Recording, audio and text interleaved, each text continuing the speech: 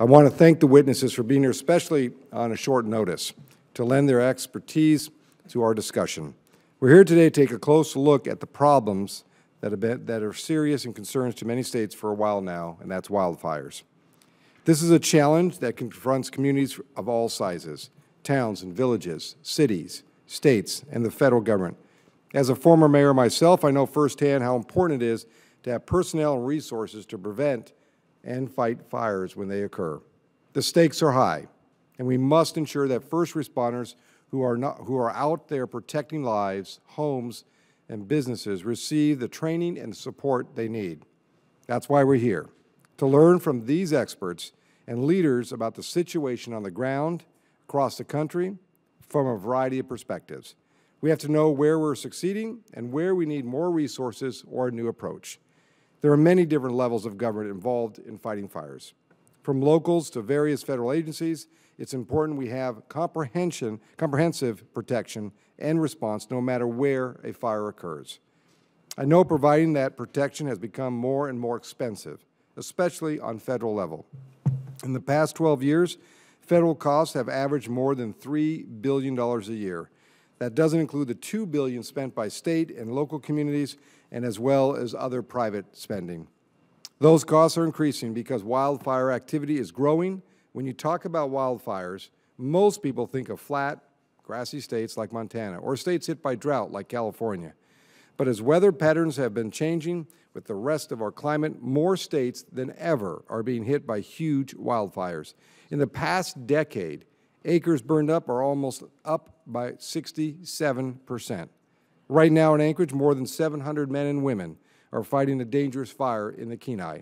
It's called the Funny River Fire, but there's nothing to joke about with this blaze. Brave firefighters, including hotshot crews and smoke jumpers, have been fighting to put out this fire since May 19th. They have done an amazing job, and all Alaskans are deeply grateful for their efforts. As of yesterday, the fire was 59% contained, and danger to life and property has been nearly eliminated. It scorched almost 200,000 acres of our forest, close to residents, businesses, and individuals. It's early in the fire season for something of this magnitude in Alaska. My state has had one of the warmest winters on record, and now strong winds and low humidity are combining to allow these fires to grow quickly. Over the weekend, there were reports of 15 new fires in the Fairbanks service area, from Chena Hot Springs to Tok. Luckily, these were relatively small fires, but they only stayed that way because of the outstanding work of our firefighters. To make sure we are prepared as we can be, that we have the resources and experienced personnel out there in the field, we have to look at the first responder hiring and retention practices. The skills men and women learn during training to become a firefighter or smoke jumper or hotshot team members are invaluable. We must recognize their importance, not just with their words, but in how we treat them. Earlier today, I was proud to introduce the Senate version of the Federal Firefighter Flexibility and Fairness Act to address a glaring misstep in how we treat federal firefighters. Across the country, municipal firefighters are able to work out changes in their schedule among themselves with supervisor approval. They can trade shifts without impacting their pay schedules, allowing them to take care of sick family members or attend their children's important events. This type of flexibility is important to morale and life balance, and I'm glad that state and local firefighters have it. But for some reason, federal firefighters do not. Right now, these men and women can only swap shifts within a 2-week period.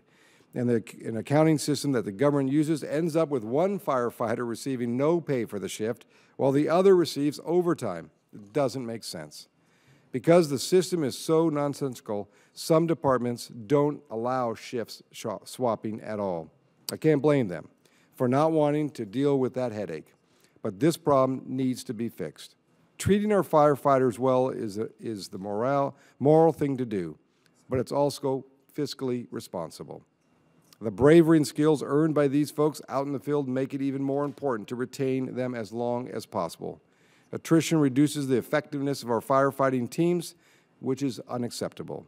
We need to train and maintain the best teams we can. Clearly, that goes for municipal firefighters as well.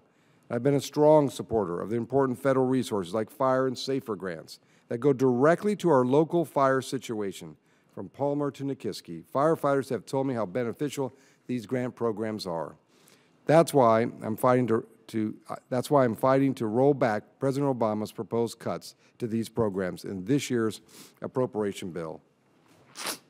As a member of the Appropriations Committee, I'm committed to restoring the $10 million proposed reduction, because every dollar spent will save more than that in local communities. On one last issue I want to bring up very briefly before I introduce our witnesses is a broader issue that impacts many firefighters in Alaska: the disadvantages to seasonal employees in the federal hiring process. I've been working with Senator Tester and looking closely at the bill that he and Senator Mark Udall have introduced, the Land Management Workforce Flexibility Act, Senate Bill 1120. Seasonal workers are so important to Alaska. A large number of Alaskans hold different jobs based on the season, since we have such unique climate. Many firefighters come from the lower 48 to help us fight fires in the summer. Right now, it seems to me that the federal hiring practices isn't giving these seasonal workers, who have developed great expertise over many years, a fair shot if they want to transition to a full-time job in the same field. I'm glad to hear your thoughts on this issue, and I'm looking forward to the continuing discussion with Senator Tester. I'm not sad, I'm cold. I got a cold. So let me introduce our witnesses, and I'll start with Mr. Jim Hubbard, is the Deputy Chief of the U.S. Forest Service, which is part of the Department of Agriculture. Jim? Thank you, Mr. Chairman. I'm glad to be here. As you've noted, we're into the fire season. Alaska is especially. Arizona and New Mexico are having normal fire activity, but it's busy. The Funny River fire is a bit unusual. You don't have 200,000 acres burn on the Kenai very often, and that gets a lot of attention, especially with the values at risk and the people in the way. And what our season looks like is that June will continue to be that kind of a problem for Alaska. Maybe it'll moderate by the time July gets here. I hope so. Alaska went a little longer than usual in past seasons. As we move further into the season and get into July, California, Oregon look particularly bad. Nevada's not going to be good. So that's where we expect most of our problems. It'll be scattered throughout the West as usual, and we'll have surprises pop up all across the West. But those three states in particular look problematic. Our forecasts tell us we probably will be spending more money on suppression than we have in the budget, so we'll go through that process again. We are prepared. The interagency forces are at 14,000 firefighters that are available to us. Currently, we have 14 large air tankers, but we could have as many as 22 under exclusive use contract before the season's over, as those next generation planes begin to fly for us. We still have the 8 military MAFS units as surge capacity, and we do have the 72 single-engine air tankers under contract and more than 600 helicopters under contract. So the aviation forces and the ground forces are in place for the season. But the conditions are challenging. The long-term drought, the changing conditions that we face with climate and with fuels and with insect and disease have all caused problems, not to mention the development that has to be protected that is in the way of some of these difficult situations. Risk reduction occurs on about 3 million acres per year.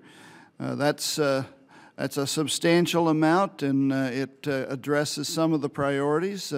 It does not cover the territory that needs to be the risk that needs to be reduced.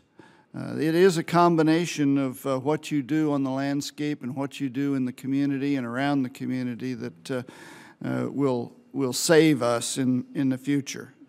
Some of our limiting factors have to do with the transfers that occur when we don't have the suppression dollars to pay the bills, and we have to take it out of other accounts in the Forest Service to do so. how we budget for suppression has been an ongoing debate. You mentioned, do we have the resources and do we have the right approach? Perhaps that needs another look. Another looks such as was proposed by Senators Wyden and Crapo in the bill they introduced that suggests that perhaps the Forest Service and the federal agencies continue to provide in their budget the initial attack and the forces and the cost of that initial attack. And we do catch 98% of our fires during that initial attack period. But it's those 2% that get away that cost us about 30% of that suppression budget, and those are fires that are perhaps fall into a disaster category and ought to be treated, financed differently. If that were to happen, then we would hope that the agency could make proposals for using some of that budget constraint to increase the land treatment and reduce the risk further. And that would be our approach, and we would hope that something like that could at least be considered. Thank you, Mr. Chairman. Thank you very much. Let me ask, I'll ask a question at the end, but let me ask William Dugan, National President of the National Federation of Federal Employees. Next, please. Thank you, Mr. Chairman, and members of the subcommittee for inviting me to testify. Our union represents 110,000 federal workers, including 20,000 in the Forest Service. For 22 of my 31 years in federal service, I fought wildfires, serving in many positions. I spent 16 years on the Tongass National Forest in Sitka, Alaska. I can tell you, firefighting is a dangerous business. When you're on a fire, the only thing between you and trouble is your equipment and the brave men and women with you on the fire line. That's why it's so important that we arm firefighters with the training and resources they need to be safe and complete the mission. The wildfire problem in the U.S. is growing. 6 of the worst fire seasons since 1960 have occurred since 2000. We must recognize that this is the new normal, and we must change the way we do business to account for it. With respect to training, the USDA Inspector General issued a report in 2010 that predicted future shortages of qualified firefighters in the Forest Service. Too few were being trained to replace those retiring. That prediction is now coming to fruition, and it is a major problem. Wildland firefighting agencies have done tremendous work to improve interagency cooperation. The development of a consistent certification and training system administered by the National Wildfire Coordinating Group is an outstanding achievement. Our union is proud to be a partner in the Wildland Firefighter Apprenticeship Program, which we hope will take consistency and training to the next level. Unfortunately, this program has been underutilized in our view. Within the Forest Service, training resources are not reaching the field in a timely way. From one forest, we are hearing that primary fire personnel are unable to attend training classes that are only offered out of state, leaving them no option for certain training. At another forest, we hear that managers are getting their training budget too late to get employees into classes. Congress can improve access to training by exercising oversight to ensure that the action items developed as a result of the referenced IG report are properly implemented and make certain the apprenticeship program is used to its fullest potential. Also, Congress should make every effort to appropriate funds in a timely manner so resources get to the ground in time to be used. With respect to workforce retention, the attrition rate for wildland firefighters is alarmingly high. Something must be done about it. Here's something that can be done right now. For a wildland firefighter, experience is hard-earned on the fire line. However, the firefighter career path is blocked by flawed and dysfunctional federal regulations. Many federal firefighters begin their careers on temporary appointments. Many return year after year, acquiring valuable training and experience. However, firefighters looking to advance their careers face a critical barrier. Current regulations do not credit their service, regardless of how long, as qualifying for acquiring competitive status. Because of this barrier to career advancement, many skilled firefighters eventually leave, taking their valuable skills with them. To explain, agencies have the flexibility to fill positions from current employees under merit promotion or from among civilian applicants under the competitive process. Over 2 million other federal employees have the status to compete under merit promotion. However, firefighters classified as temporary seasonal workers do not. They cannot compete for jobs filled under merit promotion procedures. We strongly urge passage of the Bipartisan Land Management Workforce Flexibility Act, S1120, which would address this inequity. Funding for wildfire suppression is also a problem. With the occurrence and severity of wildfires increasing, the portion of the budget that goes to fire suppression and preparedness has increased dramatically. The expense of fighting wildfires often exceeds the funds appropriated for wildfire suppression. When this happens, agencies transfer funds from other programs into firefighting accounts to cover the shortfall. This so-called fire borrowing results in cancellations and delays in the agency's on-the-ground program of work. Ironically, many of the canceled projects are those designed to reduce the frequency and severity of catastrophic wildfires. It's robbing Peter to pay Paul, and it costs taxpayers more. We urge Congress to pass the Wildfire Disaster Funding Act, S1875, to address this. I will conclude my testimony by quoting one of our members currently out on fire assignment in Alaska. In Alaska, we do have a well-constructed tactical plan to deal with fires, but wildland fires are on the increase. We fight to put the fires out immediately. We address the hazardous fuels, but sometimes forests are allowed to grow into a dangerous state of overgrowth and decay, causing a hazardous situation. It is time for Congress to take action to provide the resources and the flexibility necessary to prevent this hazardous situation from occurring in national forests across the country and to protect communities across our nation from wildfire. These reforms cannot wait until next year. They need to be acted on immediately. I thank the subcommittee for holding this hearing and would be happy to answer any questions you may have. Thank you very much for your testimony. And just to note, all the written testimony also is included in the record to augment your verbal testimony. Next, we have Kevin O'Connor, Assistant to the General President for the Public Policy of the International Association of Firefighters. Kevin? Thank you, Mr. Chairman. I'm here today representing the 300,000 professional firefighters and paramedics who provide fire, rescue, and EMS services across our great nation. First, let me thank you for the introduction of the Flexibility Act, and our federal firefighters greatly appreciate it, and for your stalwart support on appropriation for the other programs. It's very much appreciated by our organization. Wildland fires are increased in intensity, duration, and scope. They're a threat from coast to coast. From 2003 to 2012, over 17 million acres have been scorched by wildfires, claiming over 300 lives, destroying 34,000 homes, and resulting in over $70 billion in insurance claims. As you know, Mr. Chairman, the raging fires currently threatening your state are a stark reminder of this present danger. Before the hearing, we spoke with Tom Rescott, our state president in Alaska, and he estimates that the vast majority of his membership, municipal firefighters, will be engaged in those efforts before the fire is finally brought under control. The scourge of wildfires has become epidemic and will continue to imperil our nation. The IAFF supports the administration's proposal, changing the way in which federal government budgets for wildland firefighting. It makes sense, it should be done, but it is only a first step. For decades, foresters and firefighters have battled on how to deal with wildfires. Today, with the increased development of wildland-urban interface, we must develop a more global and holistic strategy to deal with this issue. Clearly, the federal government must take the lead. We applaud Congress for mandating the National Cohesive Wildland Fire Management Strategy. This strategy establishes a national vision for wildland fire management and response. The strategy is an excellent first step, but once again, more must be done. In the 1960s and 70s, American cities were blighted by an epidemic of arson and fire deaths, analogous to what is occurring today with wildfires. To address this crisis, the National Commission on Fire Prevention and Control issued the landmark report, America Burning. Over 40 years later, the document is frequently cited and still has value. The federal government should take a similar approach to the wildland fire problem. We propose the establishment of a Blue Ribbon Commission modeled after America Burning with congressional participation to fully study this issue and make recommendations.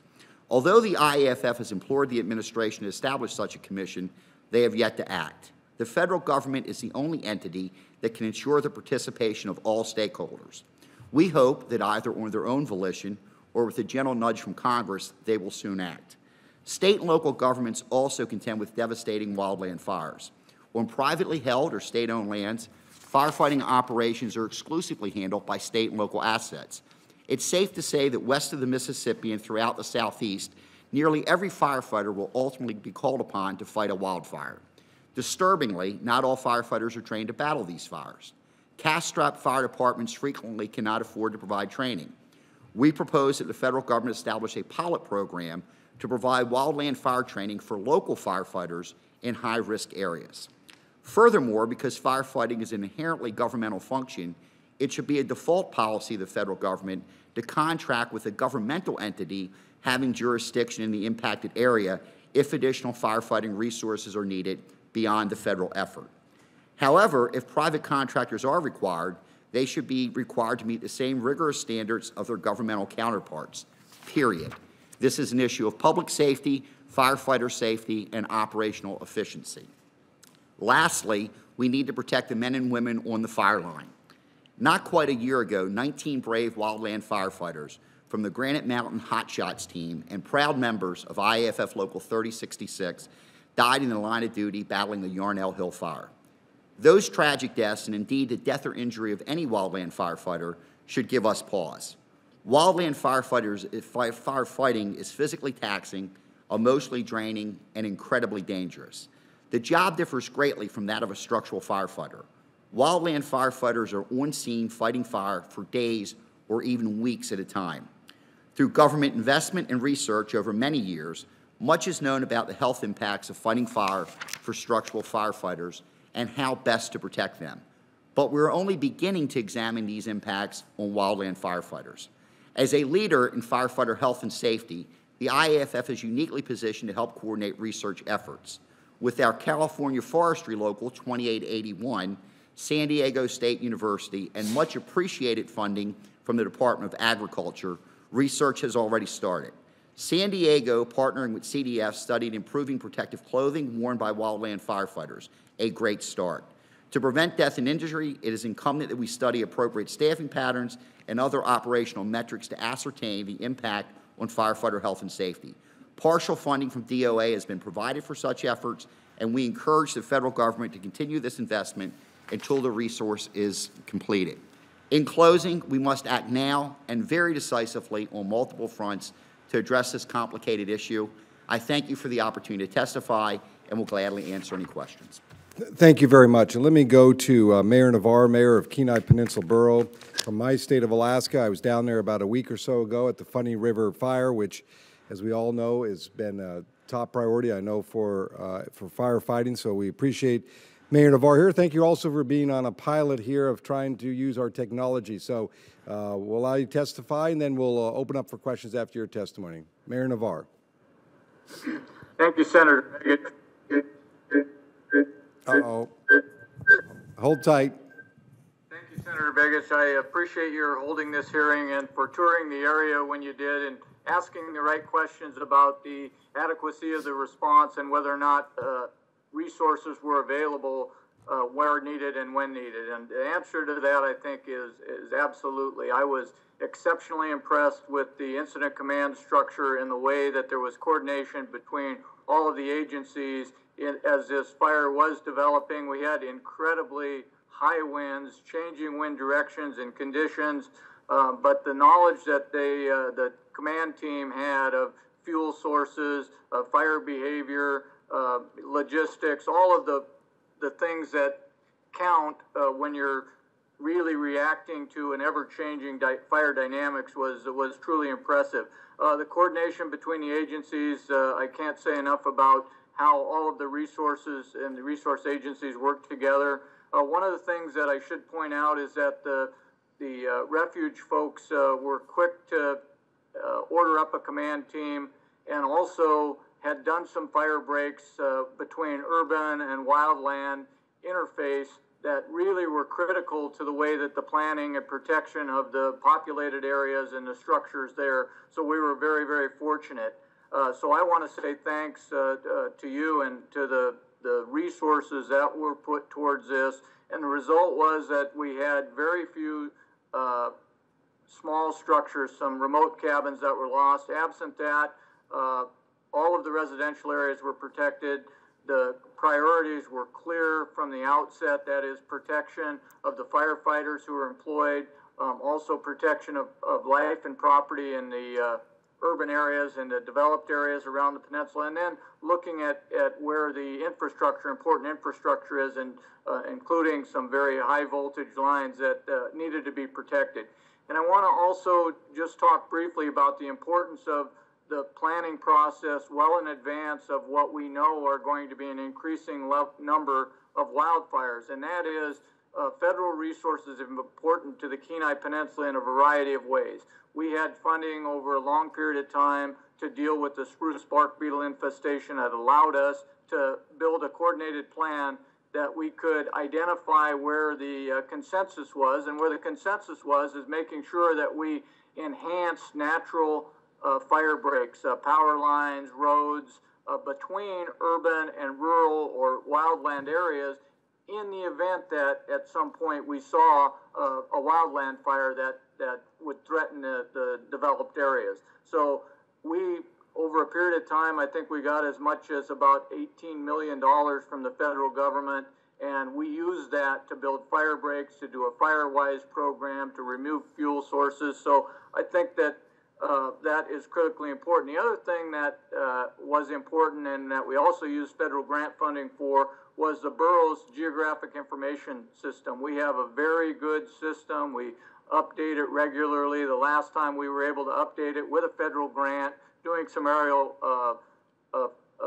flight to gather the data and put it into our system was actually 2012, so we had pretty up-to-date information on where structures were, including in remote areas, and it allowed them to tap into our system and use it to know where they were going to muster their resources, where their fallbacks were, so it was an excellent planning tool for them. So I guess that's one of the things that in looking at whether or not resources were adequate, in this case, as I said, I was very, very impressed with the level of effort that went into this fire, the resources that were employed on the fire, the planning that went into it on a nightly basis, and then the planning that was put into place and executed on a daily basis and sometime an hourly basis. So I think we did have adequate resources, and one of the things that I'm thrilled about was your efforts to get the drones at the University of Alaska Fairbanks. That was something that was employed in this fire, sort of at the end of it, to do some overflights, and I think that it's something that will be an even more increasingly valuable tool as we move forward. And as you know, Senator, the state of Alaska has incredible remote wildland areas and a lot of interface between rural and urban and small pockets of developed areas and population. So it's critical in Alaska. So I want to again thank you and thank the Incident Command Team, Rob Allen, also the FEMA and the pre-planning that we had through our Office of Emergency Management and the coordination that our emergency manager did in mustering local resources to help support that effort. I think all of that, this was a good example of how, in part, we were lucky, but the reality is that there was a lot of planning that went into it well in advance of when a fire might happen, and it really worked in this case. So I think it's a good example of the right amount of resources, the right amount of expertise that's brought in from a lot of different areas around the country and around the state. So it was impressive. Thank you. Thank you very much, Mayor. And just so folks here in the room, these are pictures from that fire, and it's incredible devastation that occurred. And I was down there on Monday, and as Mayor Navarre talked about, some incredible resources all came to the table at the right time. There was one thing you had mentioned, Mayor, and I want to just ask you, and I made a note here, but your borough mapping system, was that funded by the borough, or was that a combination of federal or state, or how did you upgrade that? It's operated by the Kenai Peninsula Borough, and it's available publicly, and it's got a lot of tools that the folks who are familiar with the GIS systems can tap into and use to get all kinds of different vegetation mapping. There's a lot of tools that are available on it that can be used to identify, as I said, where strategies can be employed to attack a fire like this. And the other thing that I should mention is, and you're aware of it, but oftentimes at the federal level, the sheer perspective and size of this fire was huge. And but in terms of the state of Alaska and even the Kenai Peninsula, it's only a small portion of our landmass. Yeah, thank you very much. Let me, if I can, there is and I don't know, maybe, Jim, you might be able to answer this first question I have. And when I was down there, I took a tour of some of the areas, and what I saw was these areas where they thinned out some of the trees, kind of found natural breaks. I think the mayor described some of those areas.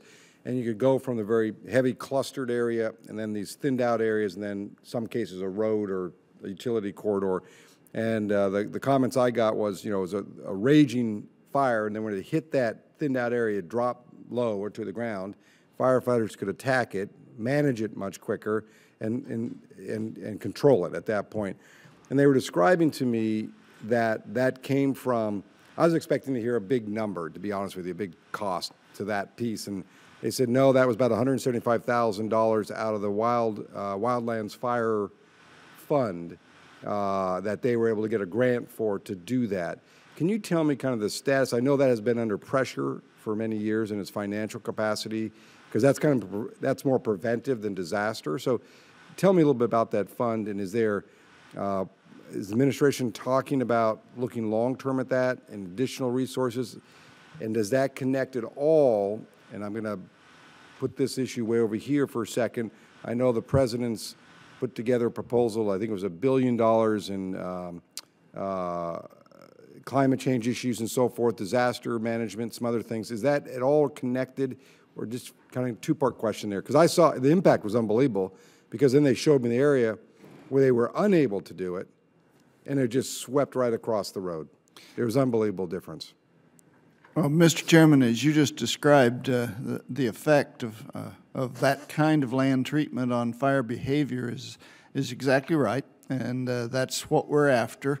And where we place those treatments is pretty important too, because if we do that in combination with a community that has invested in being adapted to fire, a little more fire-wise, then we have a chance of protecting that community and saving it, even when fire like this comes their way. And most of that money is appropriated through the Forest Service, and we work through the state forestry agencies on the private lands, at least. And what happens there is a competitive process in the West with those different states proposing their highest priorities for protection, and the money being allocated. And so is that fund that money comes out of for local communities like this that get grants out of? Give me the sense of that, because what I understand, it's under pressure and not as robust funding as it used to be. Can you comment on that? It's we try to protect that one. Does it need more? I think the answer. Well, I'm giving you a softball there. I know you probably can't answer because OMB probably hasn't told you. Oh, but feel free. What I think I can say. I might jump to these two and they'll Sure. answer it. Yeah, it's not. You ask if it was connected to the president's climate change proposal, and we are working with the administration, through the department on what we might be able to propose in that regard. So how to part of that billion, but maybe how to attack some of that money and maybe move it over. Perhaps, but it is definitely connected to the proposal for how we finance suppression. If that were to pass or go into effect and free up for the Forest Service roughly $300 million of discretionary funding, and the appropriators, of course, control that. Right. That would be our proposal, to use it this way. Well, let me make sure I clarify what that is, because I know some people who might be watching or later find out what we're talking about. In the past, the way your disasters were funded were fires occur, you rob all these accounts because we never funded it enough. Then we come back and try to fix it all, and we never really do totally. Now the idea is, and I might be wrong about these numbers, but I know I'm close, we look back 5 years, figure out about 80% of what that cost is, and try to fund it so you're at least having a budget to work from, so you're not robbing all these other agencies. Is that fair? That's fair. And I can tell you when I said that, and I know Mayor Navarre was there when we were doing an incident press conference, and I said that, one of your employees, I think, in the middle of the press conference, I loved it. He was in the back sitting, jumped up, excited about the whole thing, because it sounds like that is a big piece of this puzzle that you need to kind of get out of the way in order to fund. And this is the piece that Wyden and Crapo are working on. But as an appropriator, I think we're going to try to do this year. Yes. In the appropriations process. So that's a real positive for all of us. Is that a fair statement? That's a fair statement. Thank you very much. No, we like that. Let me ask you, there was an estimate we know since the 90s the amount of money for suppression has gone from about $1 billion to $3 billion, but there's a new report or some report out there that talks about we're still going to be about $500 million short in the efforts. Do you agree with that, or based on your analysis and what you're seeing this summer? That, yes, I do. Those forecasts come from Forest Service Research, and they provide them to us periodically during the year. It's based on what's going on with the forest conditions. It's based on the drought. It's based on how the weather patterns are setting up with Pacific oscillation and ocean temperatures. So it gives us a indication of what's coming our way for the season and where it might hit and what that might cost. And right now it's predicting that we will fall short.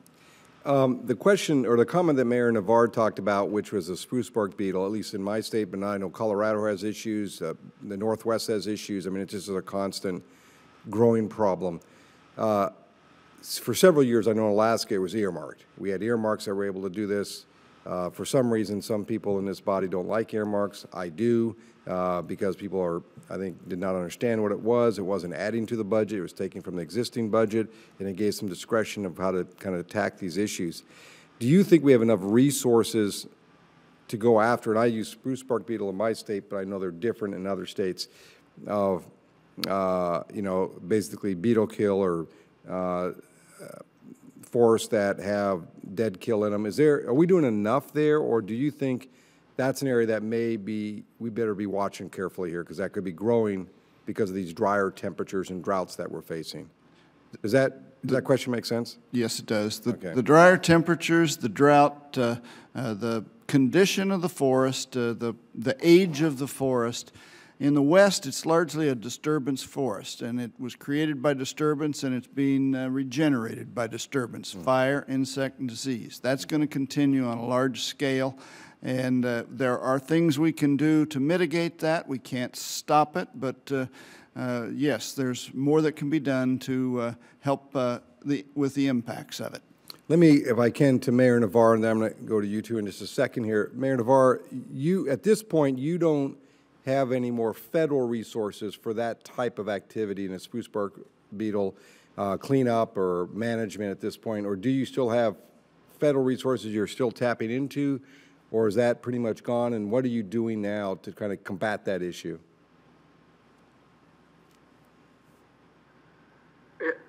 What did we do? In other words, the grant money you used to get, do you still have any of that remaining that you can still use to do some of that spruce bark beetle management, or what are you doing now that those resources are pretty limited to manage that dead kill? Well, it actually happened last time I was mayor from 96 to 99, where we identified the problem, and before that, Mayor Gilman had come to the Alaska legislature for some funding in order to do some fire breaks in the Cooper Landing area. When I succeeded Mayor Gilman in 96 and flew over the entire Kenai Peninsula, I was actually shocked at the level of infestation and the potential for a huge fire. And really, because of the different land ownerships and agency oversight and things like that, what we did initially was put a task force together that worked very well, reaching common ground on things that everybody could agree on.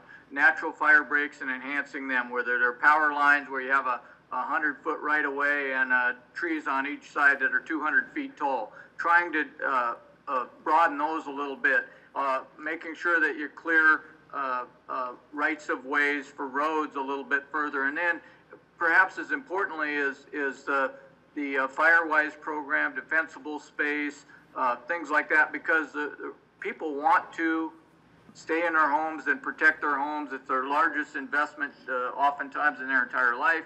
And so, so making plans ahead of time that put resources into those types of necessary areas so that when you have an event like this, you have the ability to actually combat it on a reasonable basis, and at the same time putting adequate resources to it and protecting the folks who are actually out there fighting it, as well as the urban areas. So we still have areas that we could use additional funding for, but we're going to go forward with that in any event. The educational process for homeowners, where they can build the protections as best they can, and then making sure that our emergency operations plans are in place. The reverse 911 system in this case worked exceptionally well for pre-notifying folks, and then when there was an evacuation in 2 areas, we could get them out in an orderly manner. Again, those are things that are critically important in the interim between what, as I said, we know are going to be growing numbers of fires. Thank you very much. Let me, Jim, I said I have no more questions, but I have one more. And I just remembered when Senator Mayor Navarre was talking to me, and that was down in, I saw this map, and it's a utility company. I think it might be Homer Electric, but I'm not, I just want to say a utility company that had a power line going through 2 federal properties, one a reserve and one not, and yet they were able to clear, their power line area, so they had a clear area all the way, and then this new designation of federal land goes after that, and they can't clear. Yet it's, I mean, if to anyone else, you wouldn't know the difference between the land, except you suddenly see there's no clearing going on. And their point was, part of their job, because they have to access those utility lines, is to have that area cleared, but also from a fire protection area, it's a fantastic, opportunity there. Do you work, have you run into this problem elsewhere where you might have a different designation by a federal agency of one land and then another designation side by side, and maybe it's only a west area, the west has this problem, and yet, I mean, I couldn't believe the map. I mean, it's just clearly, they show where they've clear cut, this strip for the power line, great, fire break, everything, utility corridor, then it just stops. But the utility corridor still keeps going with the utility line, and they're not allowed to clear this other area, but yet the fire could occur anywhere. Do you run in this, and is there something, not to get you in trouble with any other agency, but is there something we could do here legislatively to help this problem? Yes, we run into the problem, and it's not just differences of federal ownership, it's differences with state and private ownership. So when we get into this, it really takes everybody coming together, and different agencies have different mandates and different environmental clearance processes that they have to go through. But when you have a common problem such as this, and you have values at risk that need to be protected, then you need to find a way of working it out together. Well, I may bring you an issue then, because I just think, because in some of these states they have this huge swath of jurisdictional issues, especially federal land. It seems like we should figure out this, because the common, I mean, on one hand, we're watching one area burn up. The other hand, we're controlling it on another land because we did this right way. Another hand, the other side just burning up because we didn't do the right control. So we'll follow up. Let me, if I can, to William and Kevin, thank you very much for being here. And there was a recently released National Wildfire Strategy. Are you, either one of you, familiar with that? William, you want to go first? Yes, okay. Thank you. Can I assume, and if I'm wrong, just correct me, can I assume that you were engaged, your organization or members of your organization might have been involved in that strategy, or at least responded to the strategy? Can I? We were, our organization was not directly engaged in that. Okay. We've certainly have had input, over the years, talking about fire management issues and about, kind of the more strategic picture with, how we manage our landscapes across the country. Do you think, and why I bring this up is Kevin had a comment about a blue ribbon committee, and it seemed, one thing I'm always nervous about, to be frank with you, is another committee around this place, because we'll committee stuff to death. You had mentioned, matter of fact, the IG report, which is a question I'm going to ask my staff to say, okay, that IG report came out, what have we done, what have we not done? Because as we found with the VA, when you have IG reports, you actually should respond to them. And this might be the same thing. But do you think this strategy could morph into where we engage stakeholders, and this again for both of you, to engage stakeholders to say, look, we got this strategy. Is it the right strategy? What do we need to do? What's the action plan that goes with the strategy to move us forward in a preventive way as well as a response in a sense? Can you respond to that? And I'm Sure. You know, I think the national strategy has great utility in terms of being a very strategic, sort of broad-based document to get us to thinking about how we engage each other across jurisdictional boundaries, across geopolitical boundaries, across other regional boundaries, because that's part of the problem that we have in this country where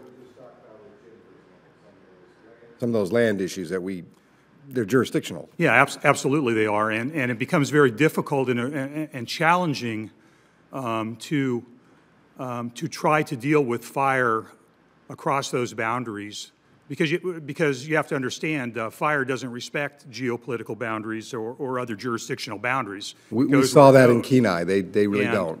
And so the challenge for us as a country is to figure out how can we engage the stakeholders and get people to understand that this is not just a federal issue, this is not just a state issue, this is not just a local issue.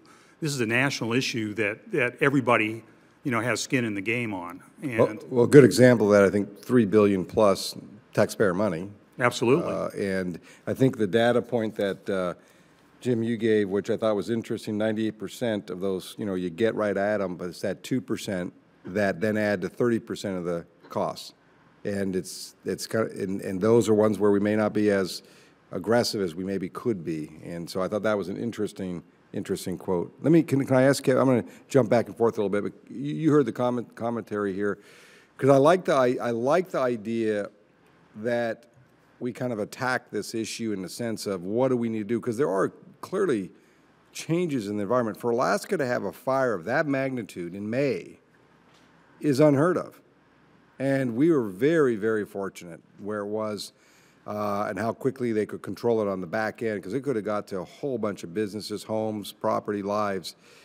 And it seems like these little things of prevention could actually, in some cases, we lucked out on one. It jumped over a river, but then it hit a swamp. Thank God the swamp was there, because then it kind of moved a little different direction. The winds helped us. But then those winds were moving left and right, literally, in a 24-hour cycle, aggressively moving that fire. Give me a thought on this strategy, and can it be morphed into this idea you have that getting these stakeholders and just going after this? Well, let me first say, as an old firefighter, I'm not much on commissions or meetings either. But I know a lot of firefighters, and you fit that mold. I can tell you right now. But with that respect voice. to this issue, first, I do want to laud what the National Action Plan has done. I agree with Bill. I think it has an awful lot of utility. And the Wildland Fire Leadership Council, I think, is doing a very good job. The International Association is not part of that, but this is not a parochial issue for us. This is such a complicated issue. You can get firefighters in a room and you can come to consensus. On the ground, the coordination between federal, state, and local assets is tremendous, but it's more than just a fire problem. And in my oral testimony, I use the term holistic. And by that, I mean, if you actually read the action plan, which I have in my hand, and I think is a great document, all it talks about throughout the document is bringing people outside the fire service, other stakeholders to the table. And quite frankly, efforts were undertaken several years ago by the Congressional Fire Service Institute, the International Codes Council, on trying to bring people together, and they weren't successful. Why? Because frankly, nobody had the hammer to get all the stakeholders sitting at the table.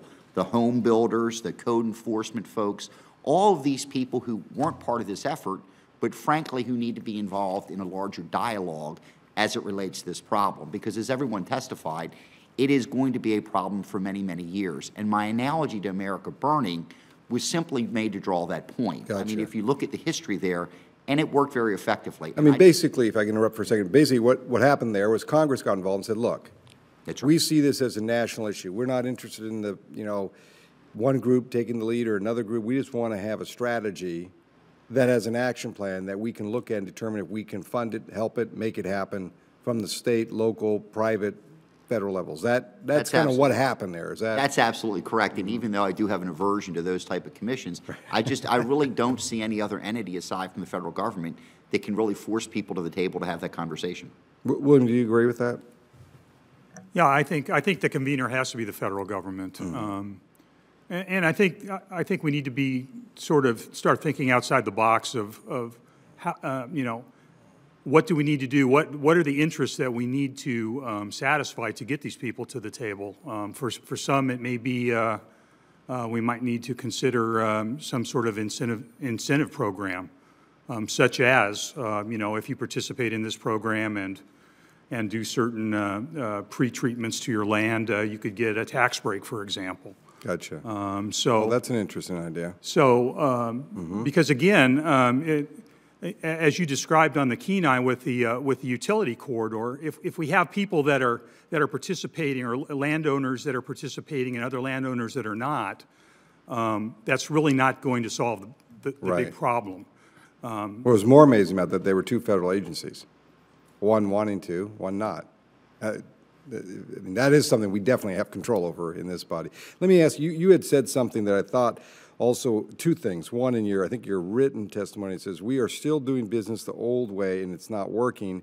And then you also talked in your oral presentation about apprenticeship programs, which I'm always intrigued about apprenticeship programs. We used them quite a bit when I was mayor of Anchorage. And obviously, as a senator, I use internship programs all the time.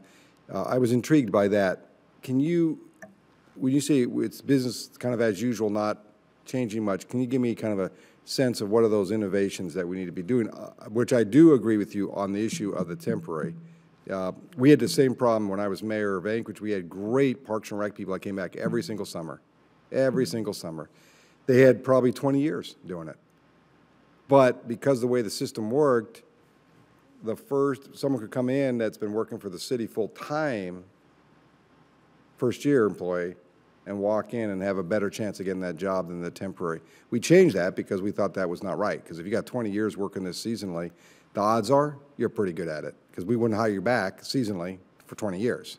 So besides that, which I obviously have introduced legislation to fix that, we think there are a lot of interesting ideas here. Tell me what you're thinking here when you say the old way. And maybe I'll turn to you too, Kevin. So. Yeah, I mean, another good example is the funding issue. How do we pay for fire suppression? I mean, historically, federal agencies have basically been given a budget of X million dollars for fire suppression, and when the money runs out, we rob everywhere. Yeah, the agency is forced to look elsewhere in its budget to come up, because again, we can't. Fire is unique, right, relatively speaking, in terms of an agency's program. We can't just, when the money runs out, we can't just walk away and fold our tents up and leave. Is it again? So you support the concept of the Wyden-Crapo bill, or Absolutely. What we're doing in the Appropriations Committee, which I feel very confident we're moving the right path here. When we get the Interior Budget Bill, which will be, I'm hoping, we're doing 2 bills a week now. We just did 2 more today. We'll do 2 more next week in the full committee. And that seems like, I mean, I'll be frank with you, I was somewhat shocked when I got here and found out we were funding at about a 20% level or so. And I'm like, well, we know the average. We know what's going to happen. We would hope not, right? Everyone hopes we don't spend anything in disaster firefighting, but that's not real. But maybe this approach is a better. So that's a new approach that you think would be huge. Yeah, I think that's going to ensure that the agency has the funds in the programs that help it to accomplish its mission. Whether those programs are pre-treatment, instead of robbing money from pre-treating forest fuels, they'll have a full budget in that area, and we can continue to do some of these projects to mitigate, future fire occurrences and hopefully allow us to catch these fires when they're small, so before they escape and become these huge catastrophes. Thank you. Kevin? Well, I absolutely concur. I mean, we have to have a different mentality. Years ago, wildland fires were largely contained in areas that were simply that. They were wildland. They were massive fires, but part of healthy forests is fire is a natural phenomenon, and they burn. And some of the mentality was you allow it to burn. And I'm certainly not qualified from an environmental standpoint to comment on that.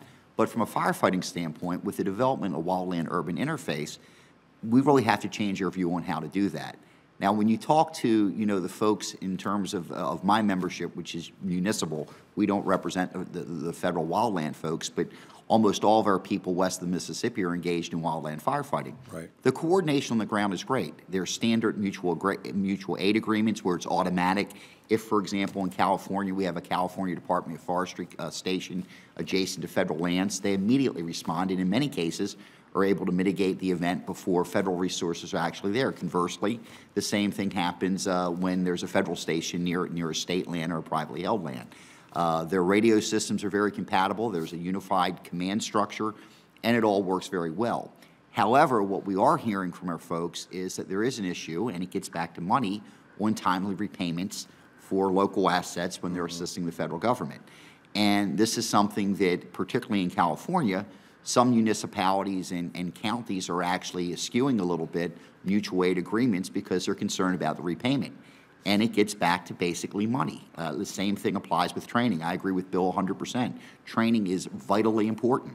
But when you have a municipal fire department that has to train its people on structural response, EMS, hazardous material, clearly there's only so much money in a pot.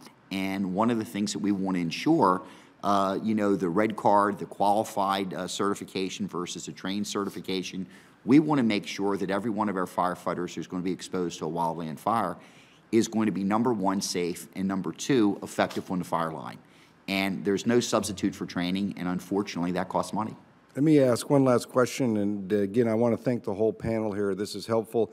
I know in the Funny River fire, I think, and Mayor Navarre, correct me if I'm wrong, I may not get this right, or Jim, you might be able to know this. I think we had to bring in 2 Canadian water tankers, if I remember right, in addition to our crew, if I remember this right. And am I right on that, Mayor Navarre? I think that's what happened down there. That is what happened. They brought in a couple of Black Hawk helicopters also, and they had planes that were also deploying retardant in areas that it would be effective on the particular fuel sources. Here's my general question then on that, and I think, Jim, you laid out a really good inventory, kind of our mutual agreements. I'm assuming that was one of them, our international agreement with Canada, especially Alaska, and probably the states that border from the lower 48. Do you, on the equipment that we have, that we operate or that we have relationships with, do we believe that we have good resources for their continued maintenance and upgrade, or is that an area that we have to really look at here long-term to make sure that we're not, because let's assume, for example, this season's a busy season again. It's the argument you might make for a guy doing aviation that the more hours you put on that plane, the more wear and tear it takes, and therefore the capacity for it to operate longer term diminishes. Do you see that as an issue that we need to really re-examine because these fires are more severe and happening on longer spreads of time, meaning their season is longer, I should say? Is that something we have to look at, or is that something you are looking at, or? Both. We are looking at it. We have made some strides. We have moved from a primary fleet of 1950 vintage aircraft that are getting tired to a next generation fleet, but we're just getting into that. So there's a ways to go on making sure we've updated our aviation assets, especially the large air tanker portion of that. And I'd say the progress is good, but we're not there. And we did something last year, if I remember this right, through the National Defense Authorization Bill. I think we got 7 went in your direction and 14 went to the Coast Guard, if I remember this correctly. That's correct. Of, I hate to use the word, but surplus planes from the military that we, who knows what they were going to do with them. But they saw an opportunity, right? And we were able to mobilize them for Forest Service as well as for the U.S. Coast Guard. Is that? Yes, that's correct. That was a welcome addition to the fleet, and we don't have those yet, but we will, and we'll start phasing them in next year. So that was 7 C-130Hs, and we also got 15 Sherpa aircraft for our smoke jumper platforms. Excellent. Well, I know we worked on that from our office with Senator McCain because we thought this was a great win-win for not only for the Forest Service but the Coast Guard for equipment that's desperately needed. So we were happy to do that. Let me end there. I think the record will stay open for 14 days for other committee comments and/or questions. I want to thank the full panel here, especially Mayor Navarre, all the way from Alaska via teleconference here or Skype or whatever we ended up here with, but you're here, which is good. We appreciate that, especially because you're dealing with a real live issue on the ground, and we thank the panel here. And thank you for your written testimony, because I know there's a lot of suggestions that some of you have placed in there that we'll absolutely examine. This committee that deals with emergency disaster first responders, FEMA and others, this is an important issue. And I have a feeling, as you described very well, Mr. Hubbard, that the summer is just beginning and we're already seeing a lot of issues. So thank you all very much. The meeting is adjourned and the record will be open for 14 days.